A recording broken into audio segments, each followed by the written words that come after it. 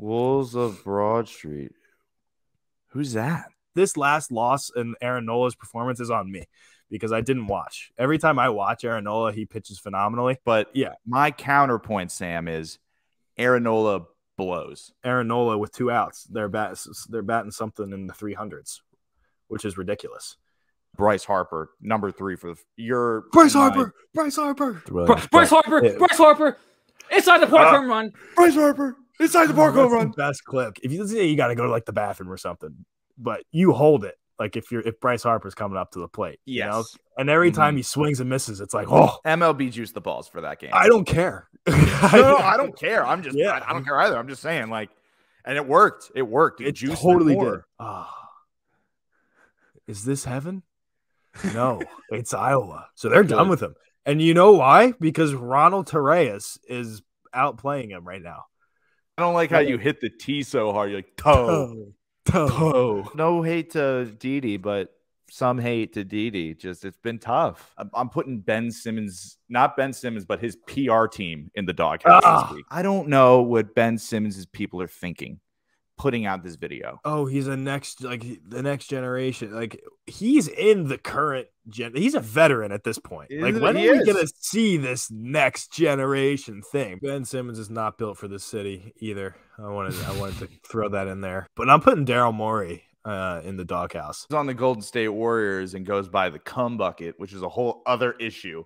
Oh, that alone is doghouse worthy. Sam Glavine, Joel Embiid is a Sixer for so much more time than yesterday. Yeah. I'm just waiting for the point where he just can't feel his knees anymore, and then we'll just be golden. LiAngelo Ball actually impressed me, with just his post move. He has more post moves than Ben Simmons. That's a fact. You can quote me on that. Go Birds. Go Birds. You see that guy was racist? Anyway. Very recently, I was like, oh, down he goes. The reels, dude. The TikTok. The reels. We are on TikTok at Wolves of Broad ST, which is fantastic.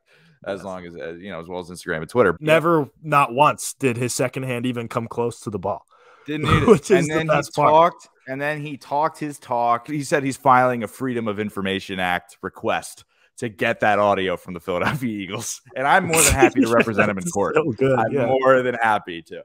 I know he's the head coach and he's got like experience as the wide receivers coach, but I want him to work as much with the wide receivers as he can, because they're the youngest, most inexperienced group on this team. I can officially say I'm too excited for this season. I'm just a logical person. I'm just a logical person that expresses himself in illogical ways. What is this newfound love for J-Jaw that I'm seeing on the TL right now? Dude, what is that?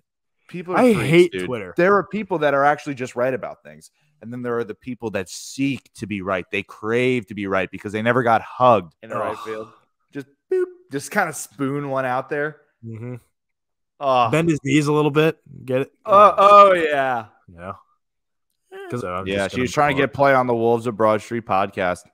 Mm-hmm. Everyone's trying to get on the show. Everyone's trying to get us to talk about him. Thanks to our wonderful leaders, Victor Williams and Drew Smith, here at the Liberty Line, libertyline.com, Liberty Line Podcast Network, at Liberty Line PHL.